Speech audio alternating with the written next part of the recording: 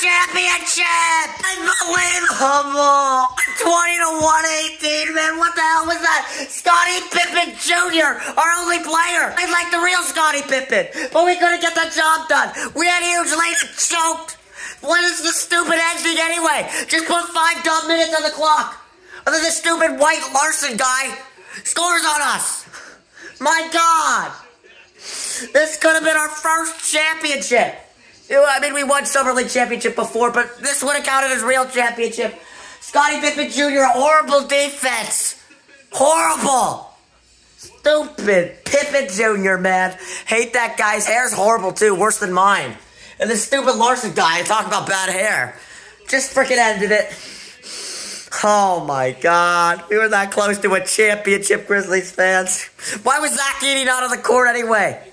My God. Get Zach Crack Edey, get on the court, bro. What the hell? It's just so depressing, man. It's not taking this too seriously. It's not easy to get to the championship in Summer League. It's way harder to get the Summer League championship than real championship. Had an opportunity. This dumb ending, rigging it, and that Larson guy ended it. In hopes and dreams of a Summer League championship. It would have been our second one. Won one before, and could have made it 2. But no. But now on to the regular season, which we're not going to win. Definitely not going to win championship in the regular season.